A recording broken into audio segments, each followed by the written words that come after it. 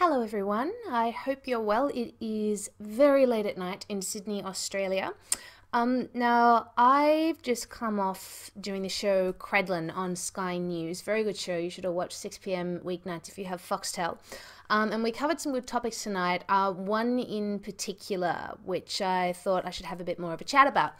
Now, it's to do with the notorious James Damore, who wrote that very intriguing Google memo about the fact that men and women are different, which ultimately got him fired. Now, he's got an ongoing lawsuit with Google, of course, and a document has emerged recently that is quite interesting. And this was a document written by the HR department, and it was called Inclusive Perf. You can see where this is going. And it was distributed to managers. And the point of the document, and I will quote here from it, is it cautions managers about rewarding people when they exhibit values and practices that are part of the dominant, and either punishing or failing to reward people when they exhibit values that are outside of the dominant cultural norm. The dominant cultural norm of being, of course, straight, white, and male. Now, some of the traits that the document listed as belonging to the dominant white male cultural norm were winning, meritocracy, front of the room and persuasive, argument, and perfectionism, as opposed to the, I guess, what they call out of the norm minority culture, which were subjectivity as opposed to objectivity, everything's a work in progress, seventh generation thinking, generally more kind of low-key traits.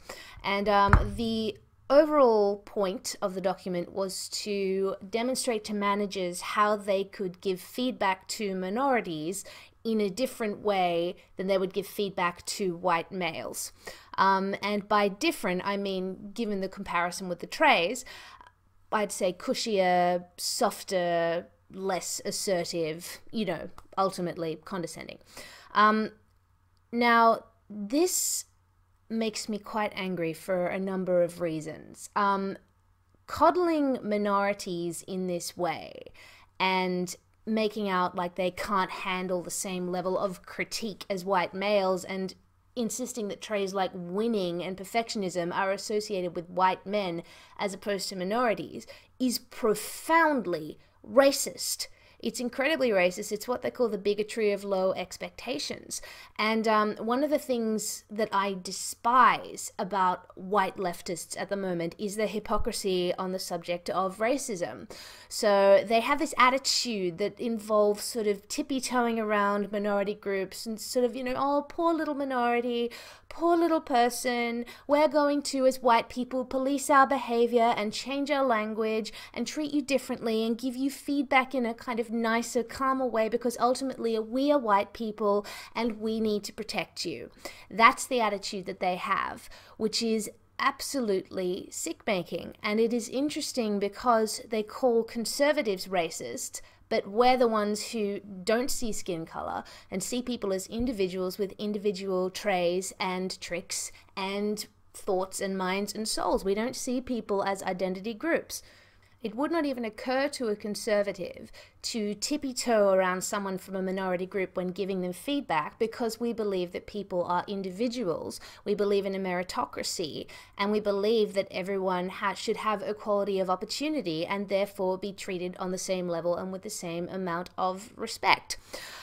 So that's the great hypocrisy with white leftists, and my theory has always been that the worst racists are actually the anti-racists because they are so vehement that they are tolerant and inclusive and accepting of everyone that what they're actually doing is projecting, so compensating for what they're feeling inside with external behavior that is completely different. So deep down, they're fully aware of their own bigotry and are trying to, I guess, throw people off the scent, and that's where this sort of bigotry of low expectations comes from.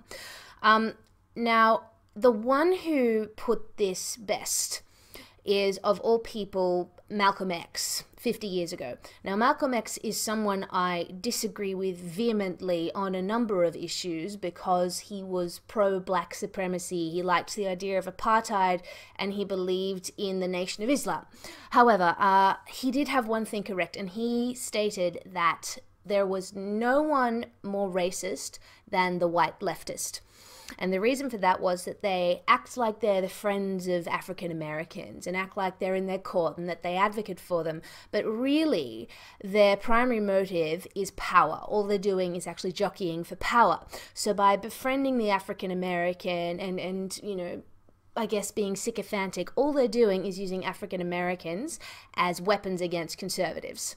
That was his opinion back then, and that has come full circle over the late 20th and early 21st centuries. We've gone completely the opposite direction from Martin Luther King, who believed that people should be judged on the content of their character rather than the color of their skin.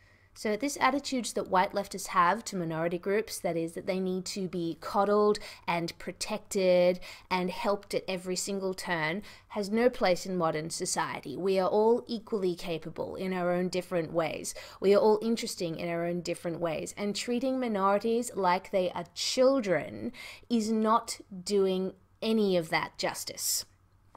Thanks for listening, everyone. If you liked that video, please like, subscribe, and leave me a comment. Tell me what you want me to make a video about, because I will read them all.